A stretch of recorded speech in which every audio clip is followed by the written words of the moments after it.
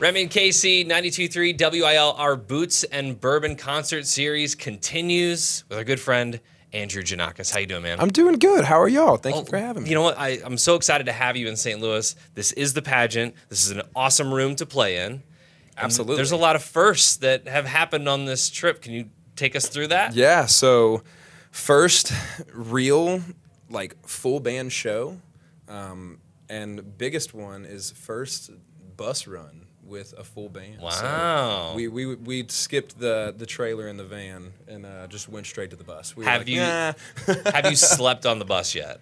No, man. I tried to this morning, but I felt bad. I wanted to give the guys a good night's rest, so I gave them the middle bunks and I took a bottom, and I was like, we'll sleep tonight. That's awesome. When I'm actually tired. Yeah, that's really cool. So I hear that you are into manifestation and the power of speaking 100%. things into existence.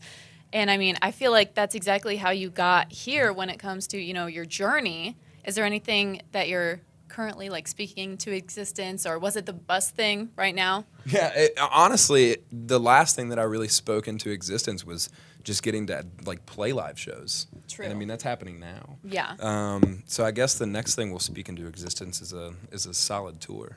That's a good one. Yeah. And your family, you said your family's out there with 40 seats. A bunch of them. Yeah, they sold 40 tickets. So there's a bunch of Greeks out there tonight. That's right. Okay, and Greek. That was my next question. Yep. What is your last name? Okay, so I get this all the time, a lot, more than anyone probably will know. I've had Jannakos. I've had maybe 2 people in my life say it right, which is okay. But it's Jannakos. Jannakos, and Jannakos. it's Greek. It's Greek. We love that. That's something you don't always hear in country music. Yeah. I was like a country Greek guy. I'm going to do this thing. Why not?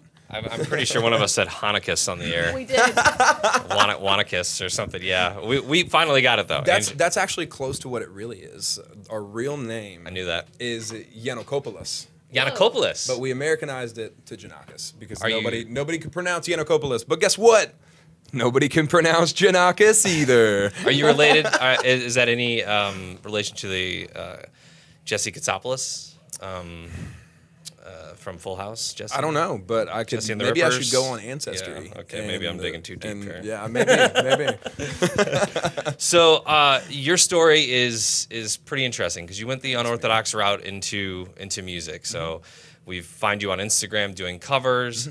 And tell me about the call that you get from the producers of The Voice to audition. Is that a fun call? They pump you up, or? So it's more of an email, but I mean you could say call. But did it go to junk?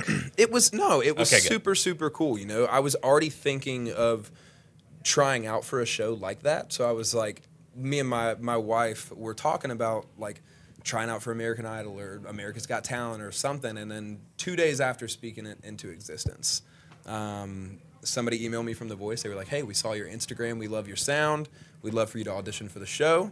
And I went to Atlanta, did some auditions, went to LA, did some auditions, and then it all happened really fast. So when I got off the show, that's when it was time for me to go, all right, now I have the opportunity to either take this and run as fast as I possibly can with it and see what we could do, or just go back to the regular old thing that I was doing. And I was not going back to doing that.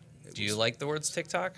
Yeah. I mean, is that because that's kind of associated with your name now, right? 100%. So TikTok kind of launched everything, right? Yeah, man. And it was even crazier to have that during a pandemic. It literally happened right in the middle of COVID, and so it was extremely interesting.